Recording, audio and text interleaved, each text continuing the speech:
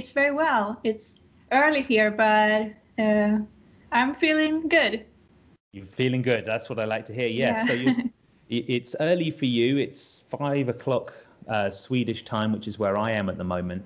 And can you tell our listeners where you are at the moment? Yeah, I'm in Canada, Vancouver at the moment because I'm here to study. So It's 8 o'clock here. Amazing. 8 in the morning. Yeah. Wow. Yeah, there's quite a time difference, isn't there? Wow, that's impressive. Thank you so much for coming on. And I'm sure that everyone is going to be very excited to hear more about you and what you've been up to. Before we get into it and before we talk about Canada and what you're doing, your training over there, I just want to mention to everyone how we know each other. Yeah, so, sure. Well, we were working on a theatre project, which is in development at the moment. I was directing it and you were acting in it, and you did an absolutely brilliant job. One of the easiest actresses to work with. You're just like super professional, on time. You had a great positive attitude and energy, and I'm really excited that we can collaborate again and work together on this podcast. So you are in Vancouver, is that right? Yeah, that's right.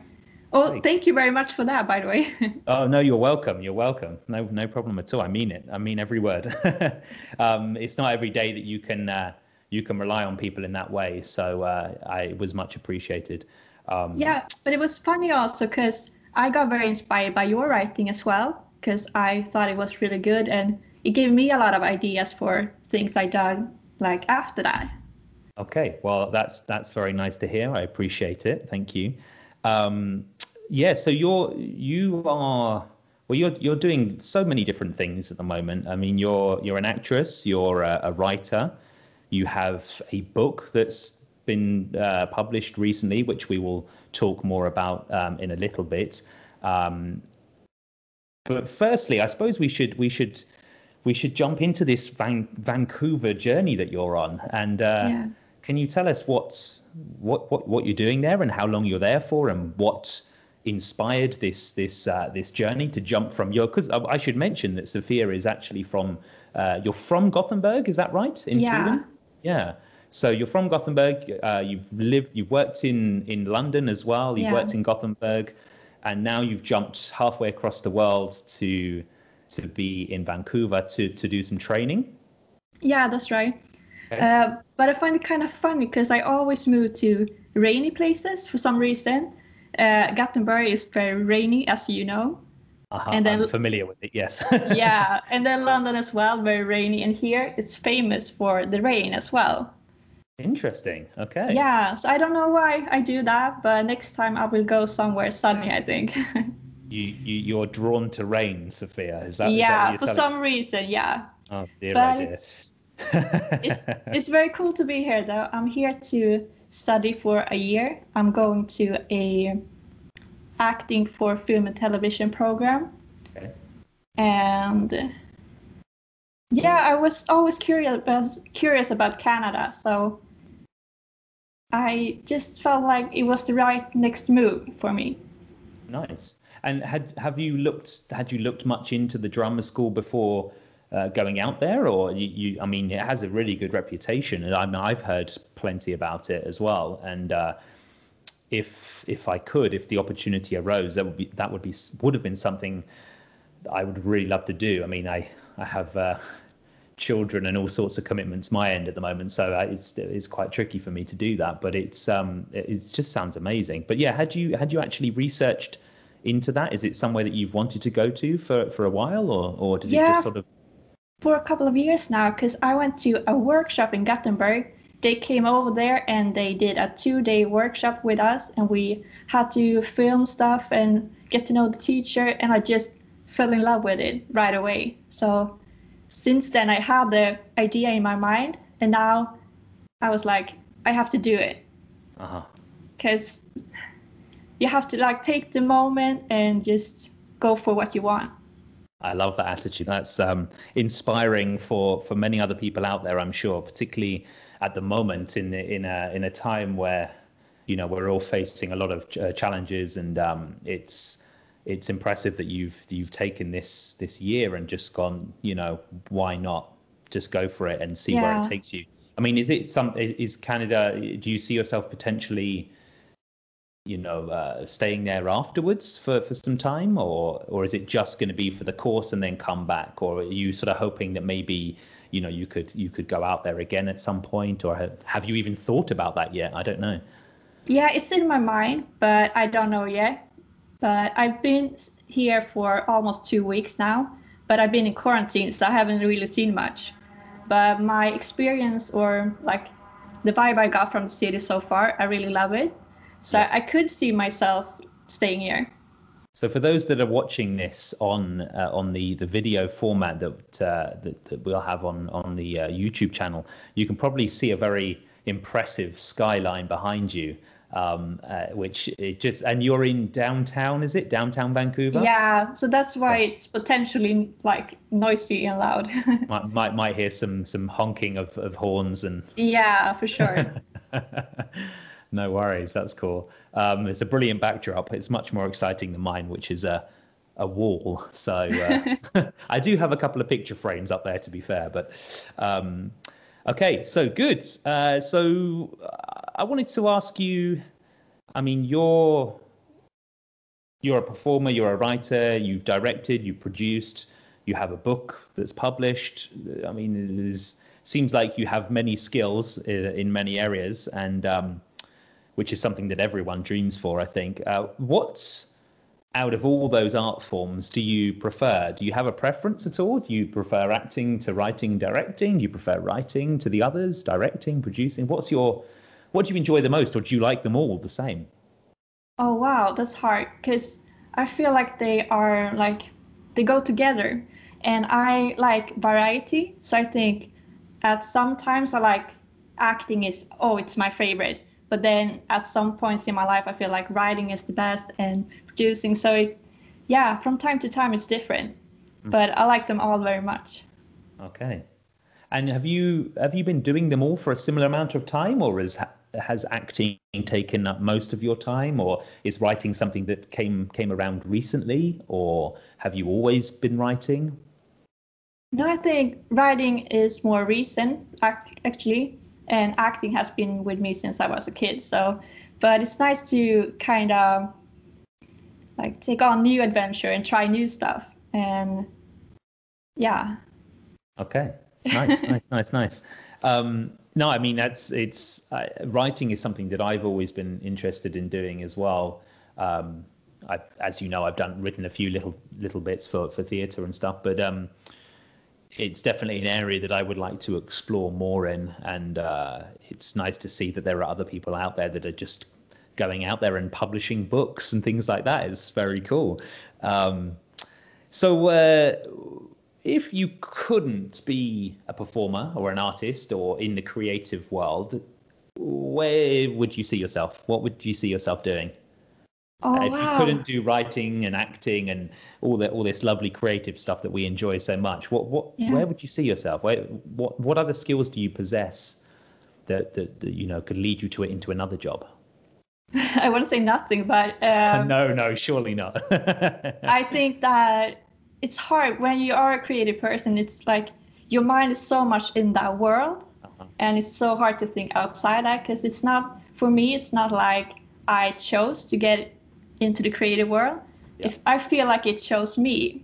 Oh, okay. But yeah, if I had to, if Warren just said you can't do any of those things, not possible, it's off the table, you have to pick one other job, what would it be? I think I would be a therapist or something like that, because I'm very interested in the human mind and like stories and like listening to people. So yeah. Okay, very nice. And you know that obviously drama is used a lot in forms of therapy as well. So there might be something there for the future. Who knows? A drama therapist in the making, possibly. I don't know. You don't know. You never know. Cool. So what are you hoping to learn from your trip in Canada? What sort of skills are you going to be focusing on? Is it more acting? Is it directing? Is it what is the makeup of the course? Do you know? at this point? Well, it's mostly like focused on film and TV. Okay. So we will be doing a lot of like that kind of stuff. Like we will do sitcoms and green screen work, and it's like, so my focus is very much like film acting. Yeah. And before I've been more interested in theater, so this is kind of a shift for me. Okay. Yeah, but I want to do everything. Yeah. Nice. I love it. All right, so let's talk about 2020 very briefly. As I briefly mentioned earlier, it's been a tricky year for a lot of people. But I've also noticed and observed certain individuals that have taken this opportunity. You know, some have been in lockdown, some have not been able to do their normal jobs. You know, various things have closed down. It's been a tough time, particularly in the art world. What I've noticed also is that there are people that have embarked on new journeys, new pathways, like yourself going over to Vancouver. You've got people that have been into various forms of training, online seminars. You know, they've decided to build on the skills they have and really almost embrace this time and use it to their advantage. How has 2020 been for yourself? Yeah, I would say I'm one of those people that kind of embraced it, because I've been doing a lot of new stuff like publishing my book, and I was supposed to go earlier to Canada, but it was canceled 2 times before. So I had to kind of, like, while I was waiting, do something else. So I started to like pick up other projects and do other things and learn new things. And I think like you can't control what's happening, so you have to just accept it and make the best out of it. Yeah. Okay.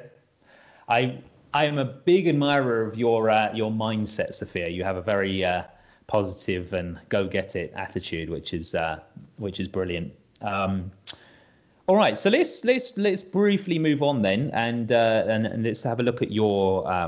So for our listeners out there, there's going to be 2 extracts that I'm going to play, which have been written by yourself, Sophia. Is it Holmberg? Am I pronouncing that right? Yeah. Yes. That's the English way of pronouncing it, anyway. I think so. You would know better than me. Yeah. I think that's the sort of international way of saying it. So we're going to look at two short extracts. You wrote both of them. Can you set up the 2 different extracts, what they are, what they're about, what inspired them? Yes. The first one is about my grandpa that sadly passed away this year, actually. Sorry to hear that. Thank you. So I wrote that about him this year because, I wanted to sum up, because I don't know how much I can say now because I'm going to spoil it, but I'm going to say it anyway. Because when I talked about my grandpa, I always used to say that he was a pirate to my friends. So I thought that I have to write something about that because he was a very special person. Very cool grandpa. Okay, and why was he? Why did you see him as a pirate? Because he's been out at sea. He's been working on ships, and he had tattoos, and he was. So it's very much like the writing. He was like, he looked and acted like a pirate. Oh, I love it. Did he have a hat as well? A pirate's hat? No, I should have bought him one. But yeah, that's lovely. And you said he worked on ships. Whereabouts did he go to? Was he all around the world or in specific areas? Everywhere. So I just recently looked at old photographs and I could see pictures from all over the world, and a lot of places like at that time you couldn't go to because it was too dangerous, and like no tourist areas for sure. Okay. But like everywhere. Amazing. Okay, so that's the first piece that we're going to play, and I'm looking forward to hearing that, and I'm sure our audience will enjoy it too. And it's performed by yourself as well? Yeah. Yeah. Yes, that's correct. Nice. Do you have a plan for these particular scripts? Is it part of something bigger, or is it just as it is, like a standalone extract of text? Yeah, the one about my grandpa is in the book. Yes, we're going to come on to that very soon. Yeah, but my book is in Swedish, so I translated this to English. Very nice. Very considerate of you. Thank you. Yeah. And let's look at the other one then as well, the other extract. Can you talk to us a little bit about that? Yeah, I wrote that when I lived in London, actually. Okay. And it was it was some time ago, so that is not a new piece. And I was working on I wanted to do like a one-woman play. Okay. But it never turned into that. So I have like the writing from it, but it never became something. But hold on. You have the whole makings of a one-woman play, just waiting to be shown to the world. Is that what you're saying? Maybe someday. That's something I really want to do at some point, because it would be cool, I think. But yeah, I don't know yet. What is it about? It was a lot of like personal struggles and like going from a place where you gone through like a lot of dark stuff and getting through that and getting to a point where you realize like why you gone through that and you come out on the other side. Okay. Wow. It sounds deep, and it also sounds very moving as well. I'm excited. I'm very excited to hear that piece also. So the one-woman play potentially is something for the future. We're going to play those at the end of the episode, so we'll come back to that very shortly. I want to do a little game with you before we wrap up. And Sophia does not know about this. It's a little would you rather game. Bit of fun right at the end. But before we do that,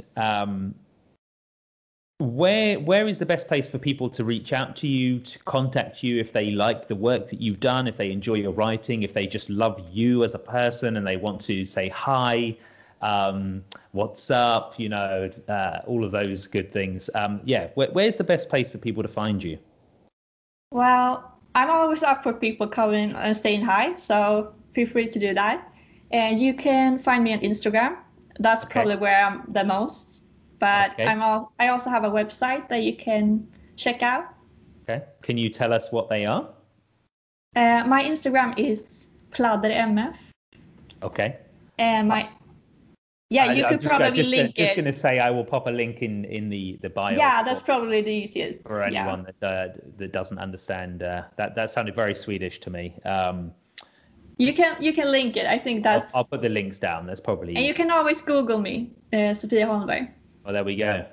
The beauty of Google. Nice and easy. That's great. As Sophia said, there will be a link to all of her contacts and her website. Before the game, we should really talk about the book, which is. Can you give us the title for the book? When was it published as well? In October, so very recently. Oh, wow. This is beautiful. I love it. And so that came out in October. Is that something you've always thought about doing, or did that just come about recently, or? Yeah, that was really not my plan at all. So I just had a lot of text that I've been saving up for like a couple of years. And I've been looking, like when I've gone to the library and looked for like Swedish monologues, I couldn't find anything. It's just old stuff. It's like Strindberg and stuff like that. And I felt like that was something that was lacking. And okay. So it's not like much temporary stuff out there when you go to the library in Sweden or to the bookstore, I think. So and this year, like I had to try new stuff, and I was like, why not? Why not do it? And how was that process, like getting a book published in Sweden, I presume? How was that, a difficult process or an easy one, or? I mean, if you've not done it before, I can imagine it must be, I wouldn't know where to start, to be honest, to publish a book. Yeah, tell us about your journey with that, and if there were any challenges or whether it was very straightforward. Yeah, I would say yes and no, that it's been a difficult process, because I always go in with the mindset is like, I'm going to do this. This is going to be so easy. It's going to take a week and then I'm done. And it wasn't that easy, but because there's always, when you do stuff, you find out that it's so much more to think about than you had in mind first. But it's not as difficult either, because there's so much tools out there nowadays. Like, there's a lot of on-demand publishing like tools out there, and so it's not that difficult as people would think, I think. Okay, well, that's good to know. Maybe I can try and publish something one day. I have no idea what I would publish at this stage, but maybe something for the future. Okay, awesome. So I will also put a link to, what was the title? Can you tell us, remind us of the title? Yeah, it's a Swedish title, Scenen är din. Scenen är din, okay. Yes. Very nice. And it means in English? Take the stage. Take the stage. Oh, I love it. All right, so let's get to it. A bit of fun before we finish. I've got 5 questions. And I want you to answer them. Don't give it too much thought. The first thing that pops into your head, and let's go for it. You ready? Yeah, I'm ready. All right. Would you rather go into the past and meet your ancestors, or go into the future and meet your great-great-grandchildren? Oh, wow. I think I would go meet my ancestors. Very nice. Yeah. Okay. Number 2. Would you rather have more time or more money? More time, for sure. Time. I'm learning so much about you, Sophia. Would you rather have a rewind button or a pause button on your life? Pause button. Ooh. Would you rather be able to talk with the animals or speak all foreign languages? Speak to animals. Speak to animals. We have a I already do that in the house. Would you rather, and this is the last one now, would you rather win the lottery or live twice as long? Live twice as long, I think. Yep. There's some very nice answers there. I appreciate those a lot. All right, Sophia, I'm going to let you go because I know. When do you start your course before we leave? When does that all kick off? In a couple of days, so very soon. Are you excited? I'm so excited. Yeah, amazing. Well, I want to thank you very much for joining us and taking the time. And apologies for the early start. It's difficult with this time difference, but I think you did a brilliant job, and it was lovely talking to you. So stay in touch. Thank you so much for having me. It was really fun to be a part of this.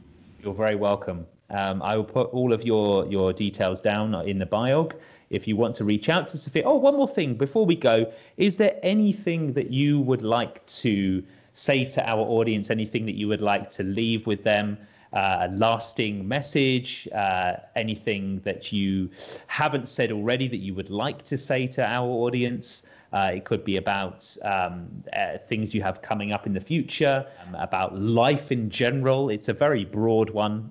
Is there anything that you would like to say? Oh, wow. That's it's a big one. That's a big one. Yeah, for sure. Yeah. I don't know. It's just that if you want to do something, then just go for it, and just don't wait for the moment to arise. Just seize the moment. And I think you are a perfect example of that mindset and attitude. It's been a delight, Sophia, and thank you so much. Goodbye. I have to tell you a secret. And you have to promise you don't tell anyone. Promise? We always used to spend every summer at my grandpa's house. And it was me, my mom, my dad, and my 7 older brothers.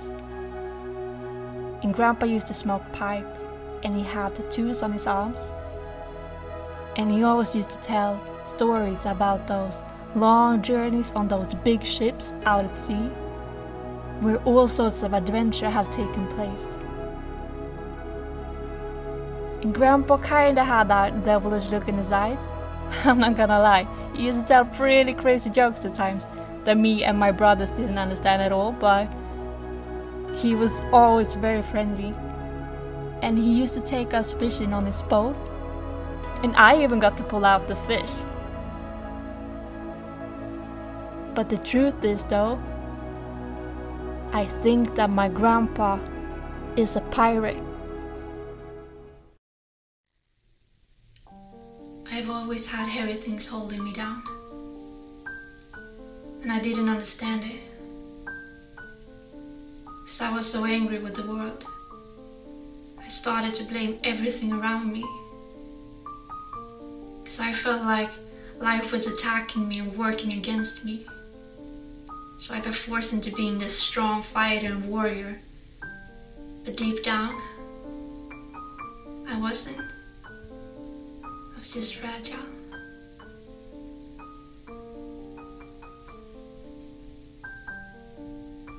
And I was carrying around this weight on my shoulders, but I didn't even know why I kept carrying it. And after a while, I didn't even know who I was without it anymore. Because maybe that was all I was.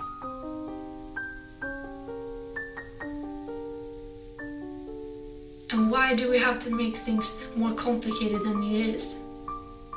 Why can't just the easy way also be the right way? And if I feel excited about something, why can't I just do it? And if I feel happy about someone, why can't I just express it? And if something drains me, why can't I just let it go?